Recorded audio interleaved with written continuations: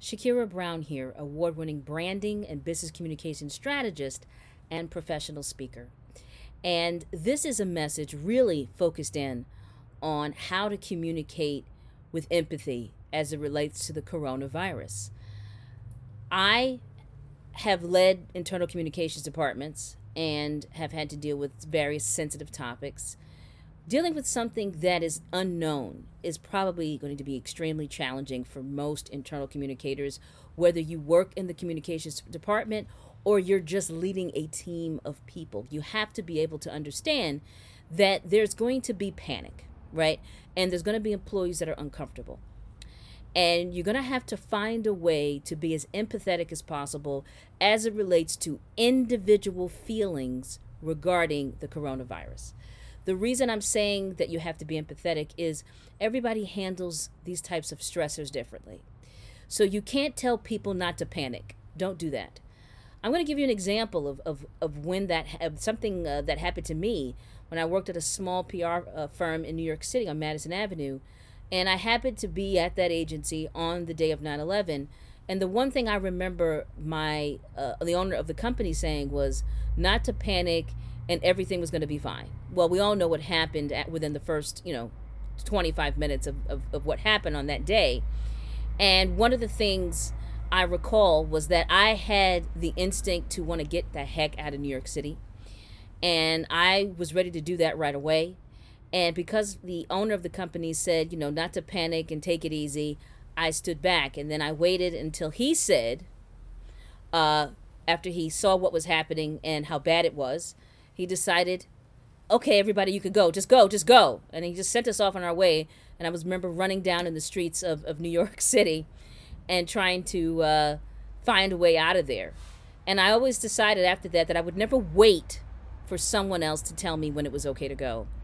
And I think that it's not your job as a leader in your organization to tell people not to panic. I don't think it's your job to tell them how to take care of themselves. Your job is to be empathetic and to have a sensitivity to how individuals are taking this news, how they are managing it. If someone's really, really upset and they're afraid and they're scared, you should be empathetic enough to allow them to take whatever time they need.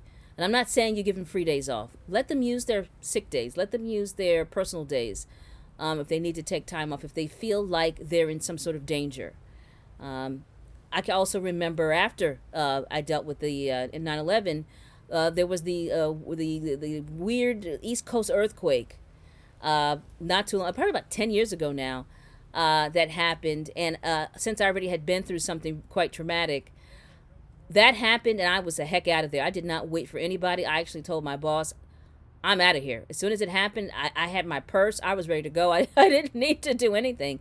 And I left on my own admonition, and I didn't care what the consequences were because I had to worry about my safety. And about an hour or two later, the head of HR sent out a note and told people they could go home. I did not wait that time, okay? So I want you to know that you're going to have to allow people to feel the way they need to feel. You need to communicate with empathy. Let them know that you're there to help. But if they need to take time for themselves, if they feel like they're nervous or that they're in danger, to tell them to do what's best for them. That's what they need to hear. And because people are, fight or flight, right? So if you could find an in-between there, is if you let them know it's okay to flee, maybe they won't. Maybe you will be, you giving them that type of empathy will be reassuring to them that things are going to be okay.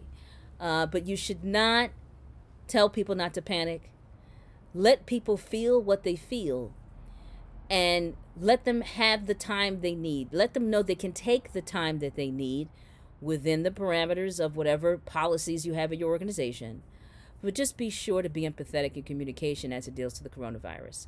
I hope this helps you to deal with what's to come. We still have a lot of unknowns, but I am certain that you will need to communicate about it, and it needs to be done with empathy, and you need to do so clearly, and you need to let people know that they're okay in feeling how they feel about it.